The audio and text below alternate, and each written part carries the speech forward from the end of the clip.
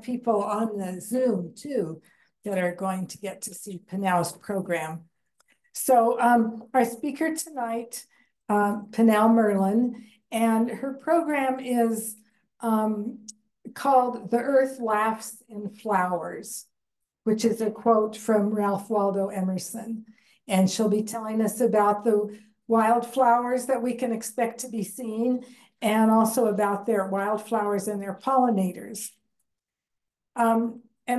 This is a special spring because our rainfall has been plentiful. And so nature throws an exuberant party in honor of that. The temperatures have been, and the rains have been cool, so we're not seeing the party yet.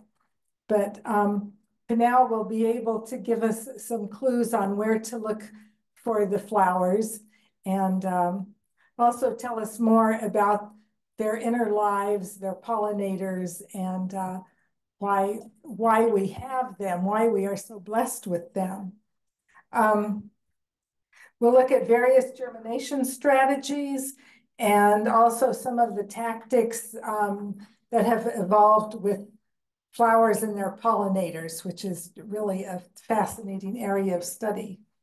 So Pinau Merlin is a nationally known speaker, naturalist, and writer, and we're just so fortunate that she also lives in Tucson and has been active over the years in the Native Plants Society. She has taught history, natural history at the University of Arizona, and also was a coordinator for the Jaguar Project a few years ago. Has written numerous articles, and is an all-around critter wrangler who has helped with providing animals for various nature programs. So I'm going to I'd like you all to welcome Pinau. I'm going to turn this over to her.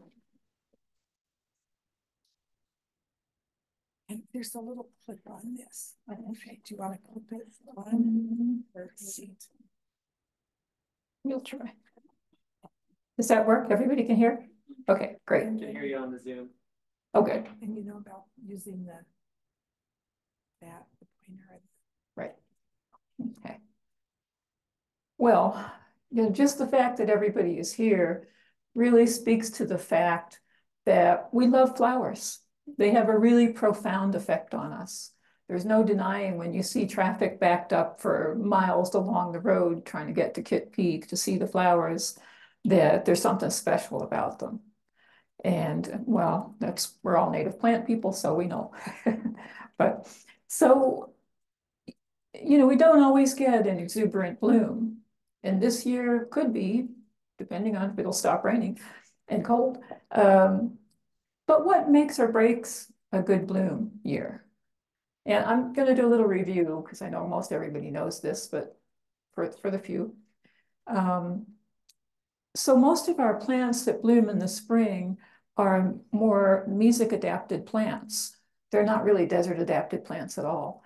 And so they need 1 inch of rain in the cool weather of October, November, sometime like that, to actually germinate.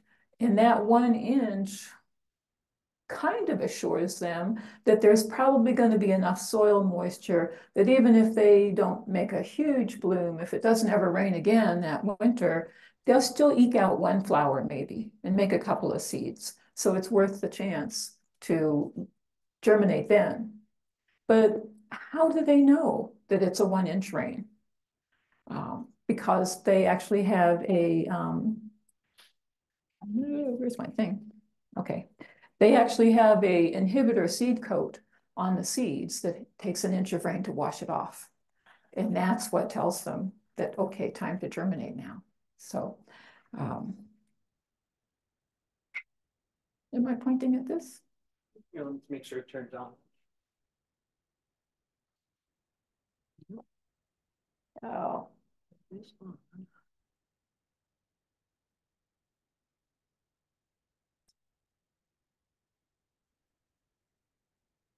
Pointed at the projector.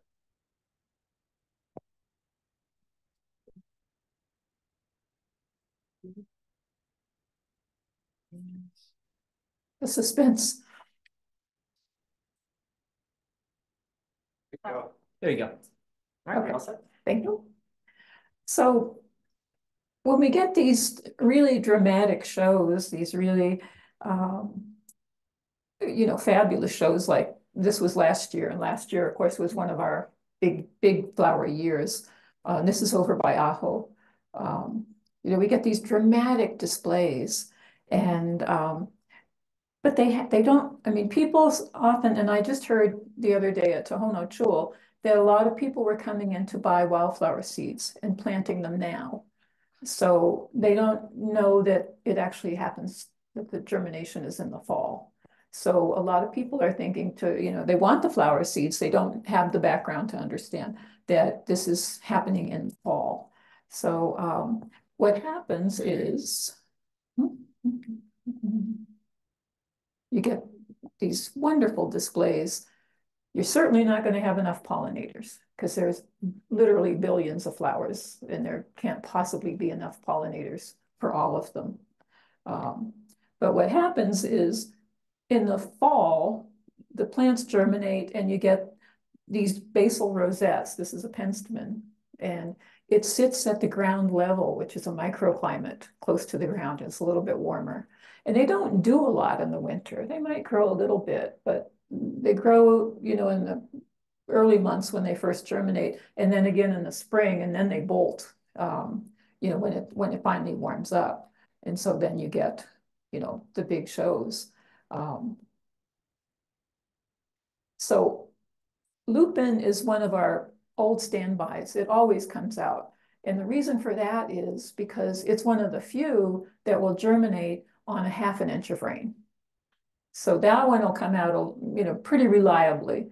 And it's a remarkable plant. Not only is it really pretty, but it's got a whole suite of tricks up its sleeves in order to attract pollinators and to make sure that it's got the upper leaf here. So we can see the hand-shaped leaves, which I'll just show here, that are sun trackers. So all day long, they're tracking the sun, moving with the sun and absorbing heat. And remember, in the spring, the mornings can still be chilly. And bees don't prefer to fly until it's 60 degrees. And so lupin, by following the sun, pulling in more heat, is actually showing up brighter in UV light for the bees to see. And they want to come to a warm flower. So it's luring the pollinators into itself over other possible plants that would be open. And one of the things, well, we can't see the banner. I'll show you the next one. Oops, sorry, I haven't got there. So one of the things that happens is you have to manage your pollinators. You can't just stand there and look pretty because there's a whole lot of work to be done here, and you have to really have all these things in your favor. So the banner petal here shows that it hasn't been pollinated, and once it has been, this little cream yellow spot is going to turn pink. And the whole point of that is it tells the pollinator, this flower's done, move on, nothing to see here, go over here. And so they're directing traffic, basically, in this way. And aloe clover is really a favorite with most people until they find out that it's hiding a secret, that it's a hemiparasite. And then the mood turns dark. So, but why is it a hemiparasite? And usually what makes a plant turn to the dark side? There's several things, and it's always related to lack of resources. So it can be short growing season, check. Intense competition for resources, check. Poor soils, desert soils, poor nutrients, check.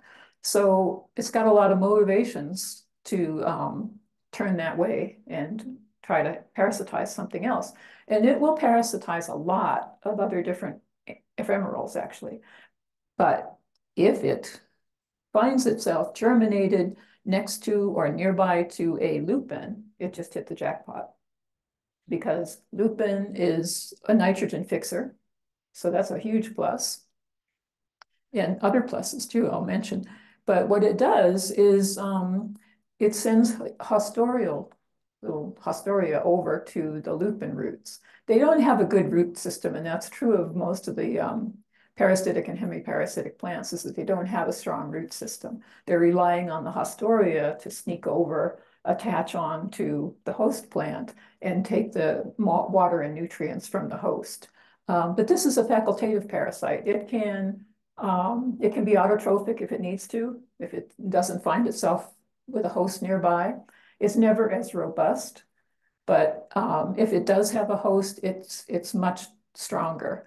So within 2 hours of latching onto a lupin, it has a fully functioning root system. So, which otherwise it might take quite a while to develop your root system and everything else. So that's a big plus right there. And then lupin has alkaloids, and so it absorbs those same toxins into its tissues, and that reduces herbivory by caterpillars of moths and butterflies. So it's got a reduced herbivory, which means it has that much more energy to put into flowering and making seeds. And the nectar is not affected by the toxins, and so it's still attracting plenty of pollinators to it to get pollinated. So it's really a win for the owl clover, but not so much for the lupin. So it's still really a pretty plant, though. So so I should mention too, another tactic that lupin and actually many of the annual ephemeral plants have is the hedge-your-bets syndrome, where they, even in the best years, not all of their seeds will germinate. So some proportion of their seeds will not germinate and may not for 10 years. And so that way there's always a seed bank left, so that if you have some really bad years or you lose your whole crop and you had a good bloom and something happened, there was a catastrophe and you lost your whole crop, there's still a seed bank waiting. So it's a great strategy. There actually are some moths that do this too, that don't hatch the first year. They might wait a second or even a third year. And I suspect there probably are other things that do this because it's a good idea, a good strategy. So with the other factor that happens in arid lands, why you don't see this in other places, there are many reasons you wouldn't see it in the tropics, is they need open spaces, open land. And in our desert, perennial plants have to commandeer their water. So they're spaced out. So they're controlling all that water that they need to survive. And there are big spaces in between them. Now, in years like this, it's been raining and raining and raining. And so there's lots of excess water. Lots of plants can come in, but they actually have open space to do that. So if it was already occupied by another plant, it would be a lot harder to make these mass carpets of flowers that we see. So, and then, just these tremendous shows, and again, not enough pollinators. So a lot of these plants, they have to come up with other ideas if they're not going to get a pollinator.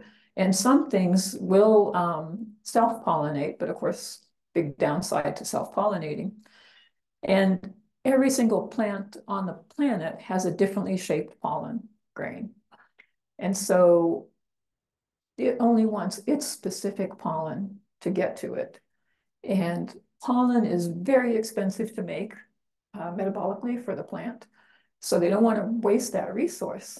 And so they want to make sure that they're getting a flower constant pollinator. And if you get, I'll show you just a second here.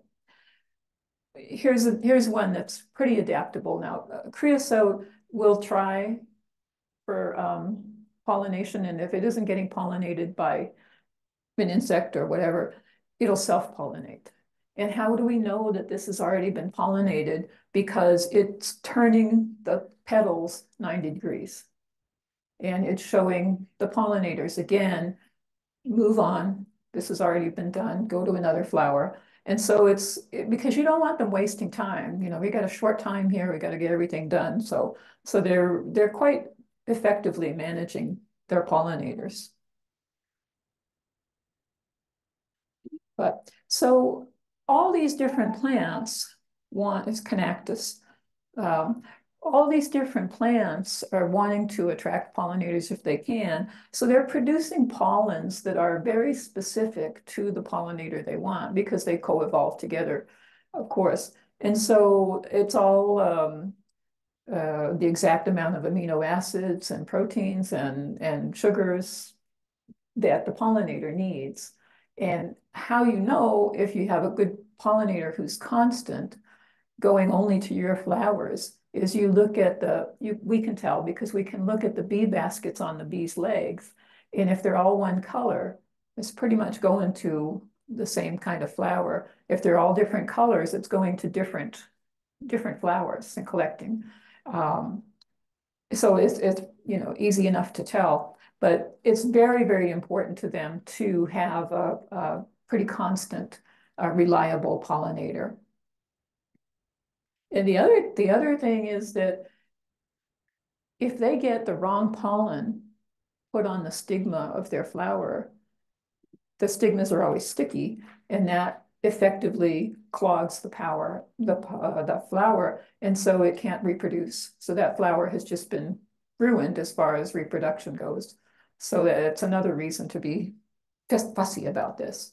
So who are these good pollinators? And of course, anybody with a fuzzy body would work, but some are more constant and reliable than others. And of course, the bees are wonderful. Lantana is another plant that changes color of flowers once it's pollinated. So, and lots of, plants use bees as pollinator. And the dichelostemma is a great one. And these were used by native peoples a lot because there's a little corm at the bottom. They grow in these rocky hillsides, and I don't know how they gather them because the corms are wedged in these little rocks and stuff, but big rocks. But and they're small, I don't know, half an inch to an inch. So you have to get a lot of them to make a meal or even a snack. But what the native people did was wait till after they set seed before they harvested them. And then they would also, after the harvest, they would also replant the cormlets so that they had a steady, they didn't deplete the resource. So, which is pretty cool. So, and one of our really beautiful showy ones, the delphinium, another bee pollinated, but you can say that it's bee pollinated, but hummingbirds will go to anything. If they need some nectar, they're going to go to any plant that's got nectar. So, any port in a storm. But what I love about this is, again, another plant that's used a lot by native peoples. And among the Navajo, they make a blue dye with this plant. But the best thing about it, I think, is that it's used for fertility in women and goats. Leaving it right there. So.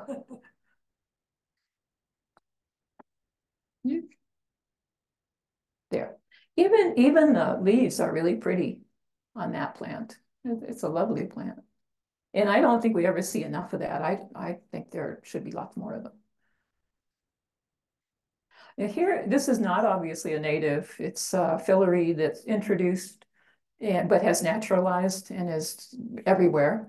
And it's also called heron's bill or crane's bill because, the beak on the flowers there. But bees love this, and it's one of the first that's out in the spring, an early bloomer. So it's actually a resource for our native bees to use. But look at how cool the seeds are. So these seeds, come off with this spiral, and when it rains, the spiral unwinds and it actually drills the seed down into the soil. So one of the reasons it's pretty successful. So who are not good pollinators? Non-fuzzy bodied people like ants. okay? And not only do ants not have fuzzy bodies, but they secrete a chemical on their bodies that kills fungus and bacteria, but also it kills pollen. So definitely not good pollinators. However, some plants use ants as defenders.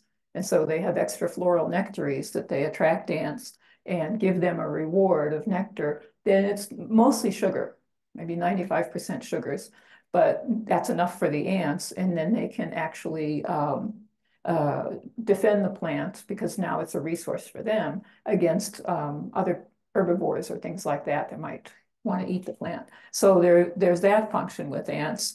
And then some plants like Silene has these little sticky catchfly things. That's a common name, catchfly. So little barriers so that ants can't get up there and get at the pollen. So every plant has got it figured out to, how to minimize your predators or herbivores and maximize your pollinators. Bat pollinated plants. So we're really lucky here to have the nectar feeding bats and the Leptonicterus. And the tongue is absolutely incredible. It's extendable. I mean, it's extendable, but it's also expandable too. And it's really quite amazing to see them. And they are so fast, they're not even hesitating at the flowers. It almost just like the briefest pause and then they're off again. So, but they're apparently getting enough at every hit that they're being quite successful.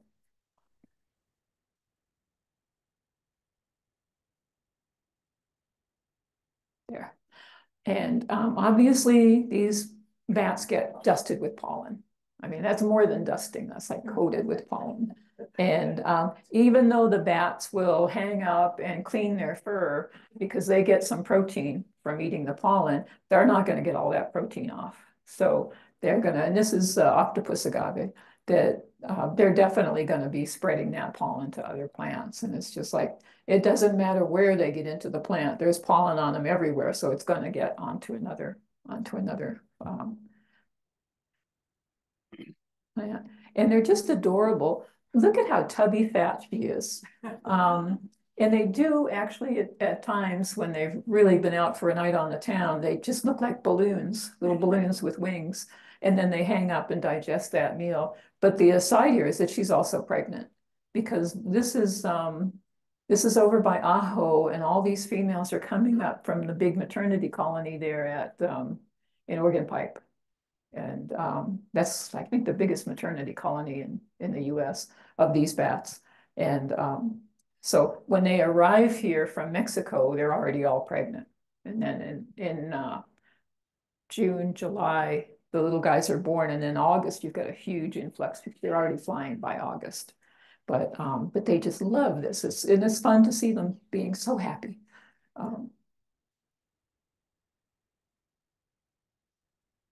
I don't know. You're hitting the red dot. I can see the red dot, but it's not also there. Oh, okay, there we go. Okay, so, different agaves will also, they produce copious amounts of nectar. I mean, for bats, and it's the right proportion of proteins, amino acids, everything that the bat needs. Okay, and if you shook that thing, you would actually be drenched in nectar. So it's really huge amounts. And that's pretty expensive, but remember the plant spent its whole life doing this, so it's going to put everything out to get pollinated.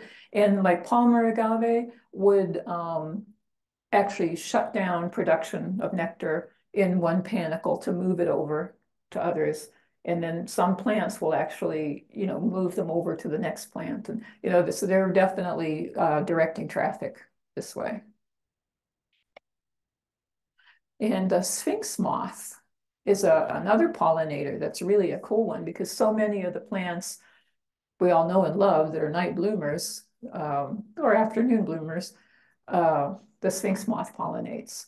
And the tongue is longer than the body because it's going for those long tubular flowers. And they're also called hummingbird moths because for the obvious reason, they're big, they make whirring sounds with their.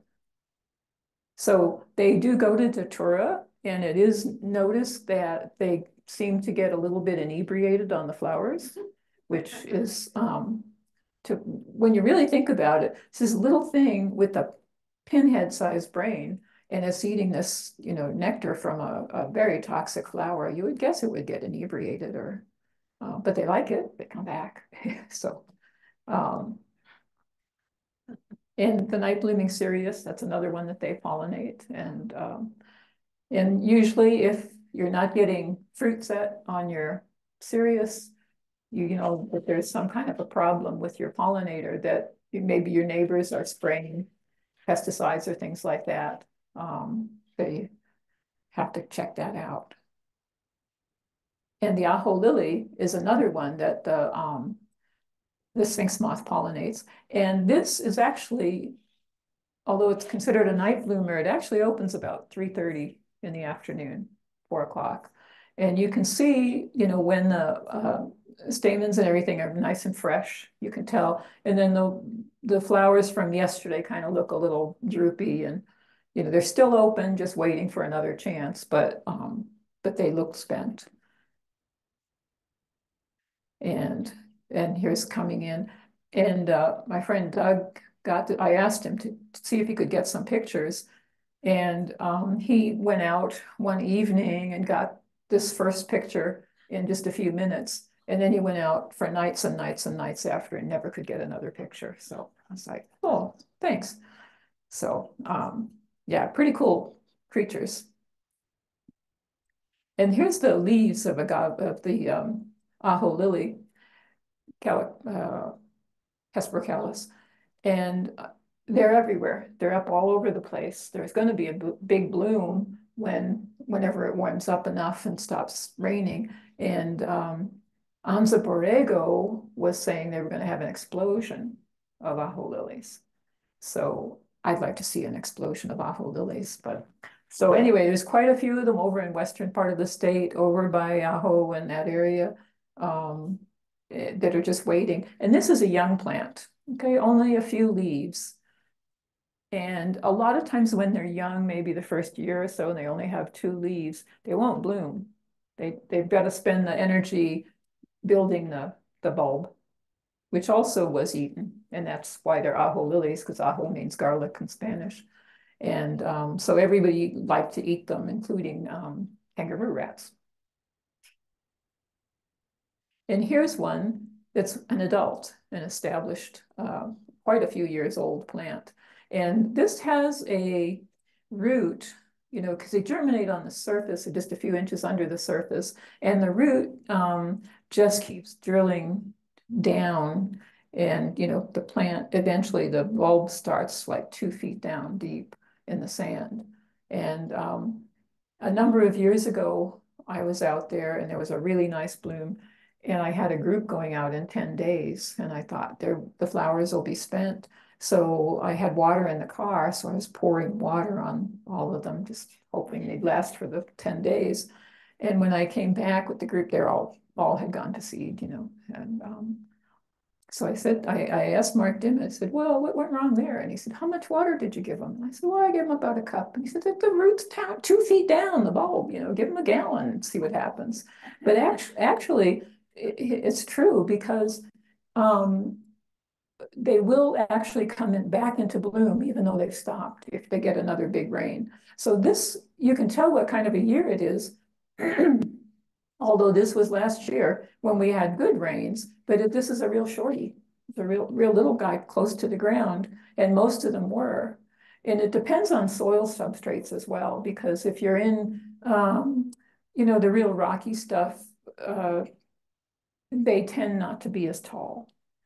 So, but even though they had a lot of water, but in the sand dunes, in a good year, you can get them almost 5 feet tall, which is really something to see. So, and this was also last year, but again, more in the sandy areas. And they just keep having more and more flowers, so they can last for quite a long time. the bloom in a good year. And then, like I say, if they all went to seed and suddenly you got another big rain enough to get down to the bulb, it would go back into flower again. And butterfly pollinators. You know, there's a whole lot of plants that like butterflies. Who doesn't like butterflies? You know, Verbena abronia, which, you know, carpets the desert, the dunes and stuff in these kinds of years. So that's and all the butterfly plants generally have a landing platform for the butterflies because A, they taste with their feet, and B, they like to perch, you know, when they eat. And let me show you. Here's Cephalanthus button willow and a pipeline on it. So it's not quite a landing platform. It's round, but it's still a landing platform for them. And this is an incredibly toxic plant, apparently. So it will cause seizures and convulsions and possibly death. So you don't want to go pet it or, you know, lick it or anything like that. But it doesn't bother the insects at all. So. But it's really pretty, and you find it more in wet areas, like you'd see it at Sabino Canyon, just past the dam and places like that. You'd see it there, and wherever there's some water. But it's really, and it's just covered with butterflies. It's just really a cool plant. It would be a neat one to put in if it wasn't so toxic. And we all know immediately it's a hummingbird plant, Bouvardia. But the interesting thing is it's not red for the hummingbirds because hummingbirds have full color spectrum vision. They can see every color. It's red because bees don't see red. And this is disattracting the non-pollinators that they don't want, stealing the nectar and making it attractive to the pollinator that they do want. So, so if that was any other color, yellow or whatever, the hummingbirds would still go to it. And hummingbirds go to columbine and all kinds of different plants like that. But so quite a few plants have disincentives to keep away nectar thieves. And here's Acosta's hummingbird, and they're of course coming up right now, coming up from Mexico. And well, I'll show you. Tuberosa is coming on. And now Tuberosa is having an interesting year too. This is Wildflowers Canyon, and that usually has some of the most spectacular tuberosas in eastern part of the state. And they get in amongst the trees and bushes, and they'll get even 10 feet tall and quite 10 feet across, but they're protected, you know, because this is a cool air drainage, although I'm pretty sure this is a south-facing canyon, but it's still a cool air drainage. And when I went out a few days ago to check it out, the ones that were really in deep among the trees looked nice, but everything else looked pretty sorry, like it had been they'd been frozen a few times. So, but it's a very cool place. It's actually a good place for a plant walk too in Wildboro. So the tuberosa, and again, clearly we know it's a hummingbird plant. And Lynn's favorite, coral bean. So beautiful. And this I just saw in Saguaro National Park East the other day. And this is thank you. Okay. So Dahlia pulchra. So, and this was being worked over by Acosta's hummingbird. And he just was on that. He stayed there for more than 5 minutes, just going from flower to flower to flower. So it doesn't look like a hummingbird pollinated plant, but like I say, it had pollen, it had nectar rather. So, and there's not much blooming out there right now. So that was a good resource for him. And what happens with all these plants that are trying to attract hummingbirds is, again, there just can't be enough hummingbirds. This can't be. And this is a calliope, our smallest little tiny hummingbird. And she's just covered in pollen. So what the plants are doing is not time sharing the hummingbird, but space sharing it. So one plant will put its pollen on her breast, another will put it on her head, a different one will put it on her back. And so whichever plant she goes to, that pollen's going to get to that same plant. And she's just, they're utilizing every inch of her to get the pollen where it needs to go, which is, again, pretty cool. And she gets a reward because not only is she getting nectar from the plants, but she's getting some proteins and stuff from the pollens that she licks off her fur, her feathers rather. So some of the plants are generalists, and anybody, they'll take anybody. And Ocotillo is one of those. And just at the park yesterday, not even flower buds yet. Just very surprising, but it's cooler there, and they're clearly several weeks behind. So, but a lot of birds go to Chiparosa, Ocotillo, because it's got good pollen, nectar. And so hummingbirds go to it, but cardinals, orioles, woodpeckers love nectar, so they go to it. So it's a real popular plant. And people used to use it too. The native people would take the flowers and put them in water, squish them and squeeze them, and it would give a drop of nectar. And so it would make it sweeter, a sweet drink for them. So, oh, sorry, wrong place. So New Mexico thistle is another generalist, which everything can go to, butterflies, bees, hummingbirds, everything, and very popular. And this thing is actually a wonderful plant because goldfinches love it, and they love the seeds too. And I had one in the yard that I watered a few years ago diligently, and it had 200 flower heads on it. It was huge, and I had goldfinches everywhere. It was really a fun thing to see that. And I just wanted to throw in this because this is going to happen next month. Okay, this in April. And all these are bee holes. And so usually these big open flat areas is where you get the bee emergences. And then nobody knows it's going to happen until suddenly, you see the emergence holes. And these are usually Diadacia rinconis who pollinate the Palo Verde blooms and things like that. So they have these little turrets here and there. And this is supposedly to deter hoverflies, because hoverflies come in and they hover and they actually flip their eggs into the holes. And the egg will land on the larvae inside and parasitize it and eat it when they hatch. So obviously that's not a desirable thing. And so the bees try to make these little turrets or chimneys to make it a little bit harder for the hoverfly to get in there to do that. I don't know how successful it is, but so what happens is the females are minding their own business and they emerge, and this is what happens. There's a female under there.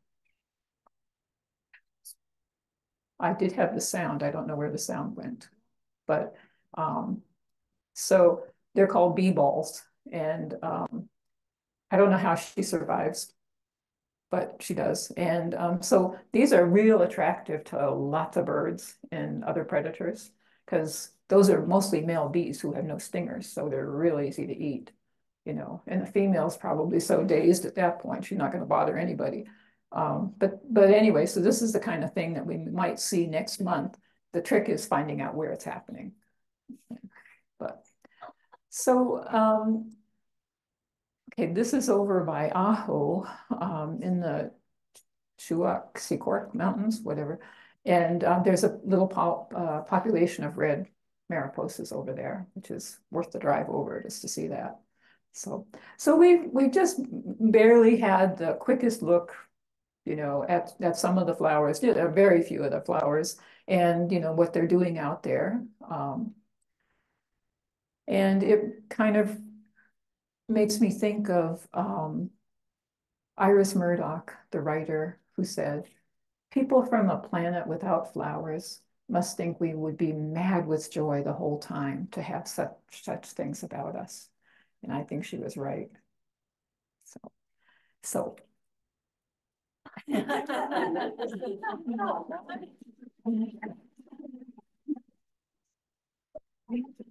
Well, we'll take questions from the room. Now, it can be helpful if you kind of restate the question, just Right, that yeah, way folks yeah. don't hear it. Yep. Yes.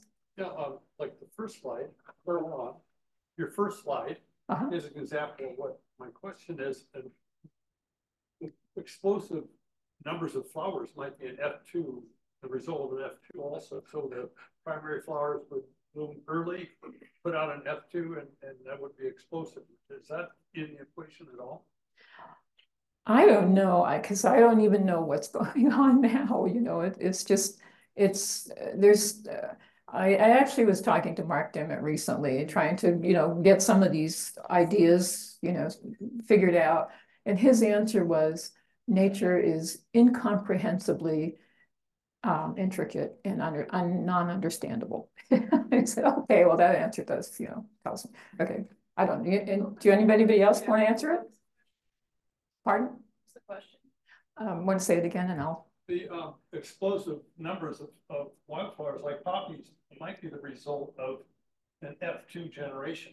If the primary flowers bloom and are pollinated early, then it would be a huge windfall for the species, and the F2 would proliferate all over the place. That's just another scenario different from the ones you were talking about. Right. But I don't think they can do it quick enough. Well, that I don't know. That's Yeah. I don't think they can do it. Not be poppies, something else. Right. Capable of an F2 with the same. Right. The same. As far as I know, that doesn't work, but I don't know, because it's just too short a season for them to germinate and do all that. You know, but that said, there's another thing going on, is that germination strategies are different in different areas for the same plants. So what we know happens here around the Tucson area is way different than what happens over in Western Arizona, because those plants have to be even more adaptable because it's drier, and they might get a rain in, you know, say October or maybe December or whatever, and they've got to just rush to germinate, and they'll bolt much quicker than we will here. And it's warmer over there too. So you know, so they will use a different strategy because the conditions are different, and they've evolved under those conditions. And that's part of the whole point of getting seeds that have been grown in your area, because you don't want to plant seeds from another area that are not expecting what, you know, we're going to get.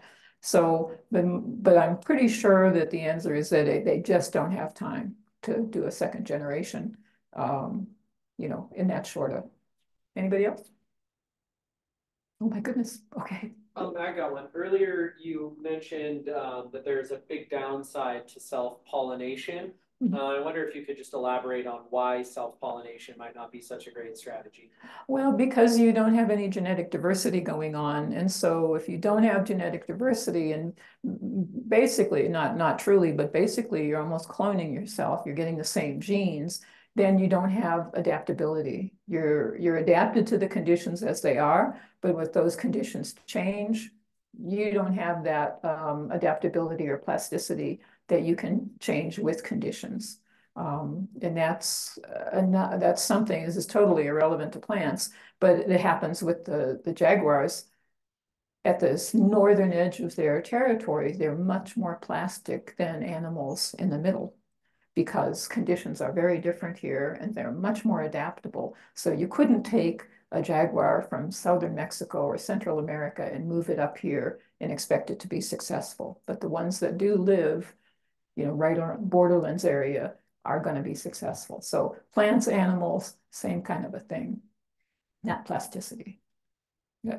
Another question I have, just your are well versed in naturalism generally, do you find that there's a lot of florivery by little critters like Harris ground squirrels? Oh, absolutely. Okay, good question about the herbivory by the ground squirrels and the little animals, and absolutely, because a lot of times you'll see the hedgehog buds, and you just, go the next day to see the flower and it's eaten, and it's all the time. So the flowers get eaten a lot, and I can't remember what the plant was, but I actually was watching a rock squirrel get on top. It was actually a saguaro, a shorter saguaro that it could reach it from a tree, and it had the flower buds all over it, and he just munched them all. He just went and ate them all.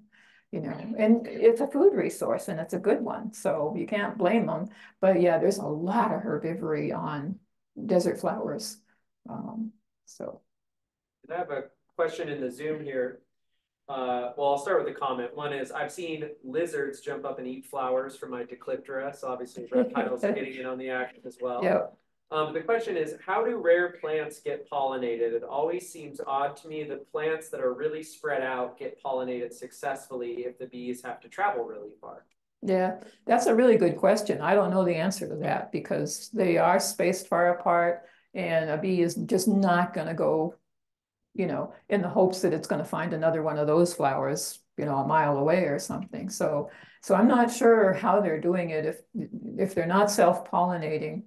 I don't know. Maybe they're, I don't know the answer to that one. You got any ideas? Anybody else? Well, that's why they're rare. That's why they're spread apart and therefore not getting pollinated. Possibly that's right, one. right. So. Cool. Any other questions? Well, your comment at the end about the Bouvardia, and we hear so much about red tubular flowers attracting hummingbirds. But then you were saying hummingbirds can see all the colors. So would the case be that those red tubular flowers then? It wouldn't be just the Bouvardia that's doing that to keep the bees away or to just right. No, so all the okay, the questions about the red tubular flowers and hummingbirds, and they have co-evolved, and all these plants have co-evolved with their pollinators to provide exactly what they need to dissuade other pollinators and all that. So they're very intricately tied together, and it's really to the plant's interest and advantage to make sure that it's giving the pollinator what it needs so that it's coming back to that plant and coming back to the next of those plants that it sees, instead of saying, I wonder what that one, so they're definitely luring hummingbirds, and hummingbirds have learned red tubular flowers always give me a nice, meal. And by the way, hummingbirds can only get 6 milliliters, and that fills their crop. So that's not a lot, but they go to 2,000 flowers a day, in order to survive. But they would go to any color flower, if it was yellow or orange or, any other color, they would go to it, like the costas that was working over the flower in the park the other day, the dahlia. And, they just go wherever the nectar is. But what the plant is doing is encouraging constancy by giving them exactly what they want. And then they want to go back to the next one and the next one that they see. So it's more the dissuading of the bees that the red color is all about, because bees don't see red. And that's why we have so many yellow flowers in the desert, because we got 1,200 species of native bees and they see yellow best. So that's why we have yellow flowers predominating. And anything like that, I think the tuberoses and the bouvardias are dissuading those bees, because there are a lot of them and they don't want the bees. So it's really much more of a dissuading of that pollinator than it is attracting hummingbirds. So, and everybody thinks you have to put the red dye in the hummingbird feeders and stuff, but that's not even good for them. So thank you, everybody, for coming. Thank you so much.